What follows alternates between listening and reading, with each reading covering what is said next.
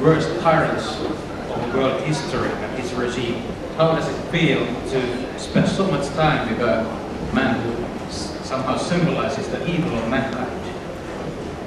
Well, first of all, hello ladies and gentlemen, it's very nice to be here. It feels like a long time, and of course, not all that time was spent on studying Hitler directly. The work on the biography took about 10 years, but I'd already been working on the Third Reich before that for a long period of time. So I think that the key thing is that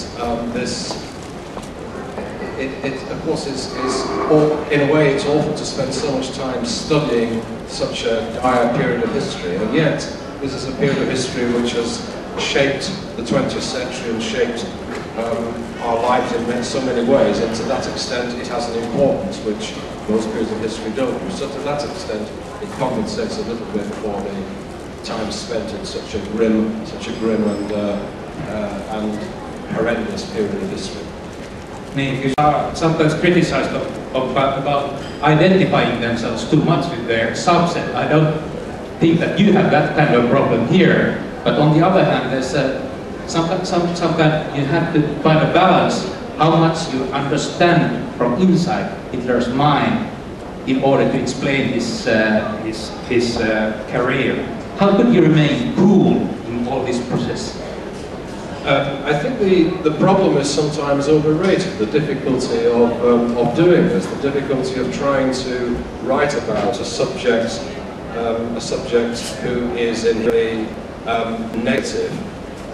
In certain ways, the problems of writing a biography are perhaps more difficult if you're writing about a subject to whom you feel sympathetic. So it's part of the historian's job, not just in dealing with figures from the 20th century, but from other periods as well. Mentalities are sometimes strange to us, and the question is really one of trying to not to sympathise. Of course, in the case of Hitler, it's very easy not to sympathise. It's not a question of sympathy or even empathy, but it's a matter of explanation and understanding. So in this case, Hitler's pathological feelings about pathological hatred of Jews is, in terms of rationality, of course, impossible to understand for anyone. But in terms of its impact, what that meant, and how that affected his own political career and his own impact on German politics, then that is possible to understand. And so I think the problem is sometimes overrated, and if I were dealing with other figures of the 20th century, say Stalin, Mussolini, Mao Zedong, Franco, the problem will be no different. As I said, I think the real difficulty will arise with the temptation to become to sympathise with a person's history rather than to have the critical views from that person. It has been the main bad guy, so to say, of the 20th century for obvious reasons, and we have received quite a few Stalin biographies after the Cold War for new resource material from Soviet Union and so on. But there is not that great literature on Hitler in Finnish, and actually the Alan Bullock classic study from the 50s is still rather valid in this sense.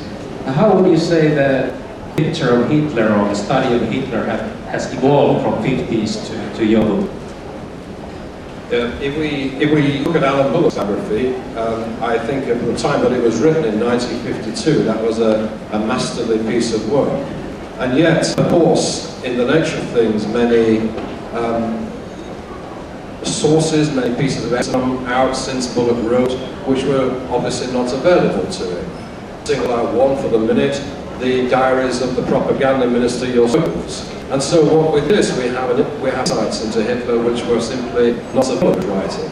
Now, on top of that, if you look at the sort of interpretation that Bullock was producing there, it was of a very personalised study of Hitler, but Hitler was seen as a type of modern example of classical tyranny. An individual without ideas, really, just ideas which he used for how to manipulate, ideas which he used in order to manipulate his role into power and the exercise of that power. Amongst those ideas which Alan Bullock did not place great emphasis on was Hitler's anti-Semitism. And so one of the key areas of the Nazi period the centrality of anti-Semitism, or Hitler's hatred of the Jews, and how that then turned itself into policies of outright genocide, plays a very small role in Bullock's biography, which centres on foreign policy and upon the war. In my case, this anti-Semitic set of ideas of Hitler are absolutely crucial to the entire work and placed in the centre ground. So the war itself is seen in many ways as inextricably mixed with the idea of removal of Jews. And so, both in terms of the sources available and in terms of the interpretation, there's a difference between Bullock's early biography and the one which I'm doing now. Germany created the circumstances within which this extraordinary individual could ever get remotely close to power. Without those conditions in Germany between the wars, in particular the aftermath, the impact of the First War, without those conditions, Hitler would never have been heard of in history. But of course, then we have to bring into bear the interrelationship of the personality and the society. So this book, this biography, is actually not just about Hitler's personality, of course, not even primarily personality, but about the way in which that personality, in these unique circumstances, is able to have a colossal impact upon Germany and then increasingly upon Europe, until the whole of Europe is brought into total destruction by Hitler at the end of the war. I think there's no country, actually, which has spent so much time and energy in exploring and laying bare their own past as Germany. When you look around, you think that Italy, Spain, Austria, Japan, and so on, none of these countries are the same as Germany has done in this regard. Of course, the question of sense of collective responsibility for what took place in the name of their country is still there in Germany today, and rightly so. The question of is different in the sense that, of course, most of the people alive in Germany today were alive then. They can't be guilty for something that they didn't do. But the sense of national responsibility is one which is still there, and it's correct that it is just Hitler and a group of narcissists. There was widespread complicity at every area of that society, and that is something which the Germans, as I've said, one other country have come to recognise. Certainly, Hitler could be said to have had a sort of personality disorder.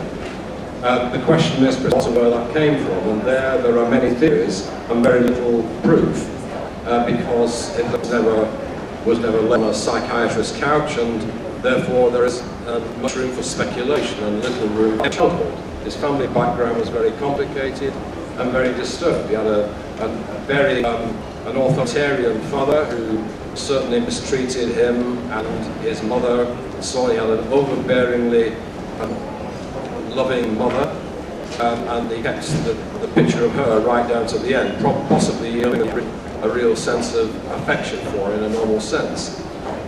Actually look back at what little we know of his childhood, and from this background, if we did look into it, we might feel sympathetic towards this child. But then it created a disturbed adolescent and disturbed adults, certainly correct. And one thing which comes out psychologically with Hitler is the very strong narcissistic complex. This is somebody who thought he was the centre of the world, thought he would be a great artist. Later on, the adulation which came his way was just enhanced these feelings of the only person that mattered. And right at the end, of course, he was saying the German people haven't deserved, they haven't really measured up to what I wanted of them, they haven't deserved me, and they deserve now therefore to disappear from the universe. So in this way too, Hitler's personality went right through in affecting Germany to the end, and the sense that at the end all that mattered was his own reputation in history, that he would never have capitulated in the way that the Germans capitulated in, and in this sense too, therefore, Hitler's own personal psychology played its part in determining the fate of Germany right at the very end.